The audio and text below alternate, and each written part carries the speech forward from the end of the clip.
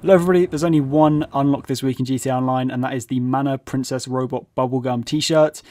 So that's the video basically, just showing you all you need to do is log into GTA Online sometime this week to get it.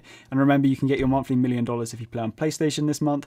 You'll also need to sign in today if you want to get your prison overalls for having the definitive edition, as today is December 2nd. But other than that, that is the video. Hopefully today or next week we'll get information on the new update coming for GTA Online this December, and if that comes out I might make a video on it depending on how cool it looks, and I'll see you later.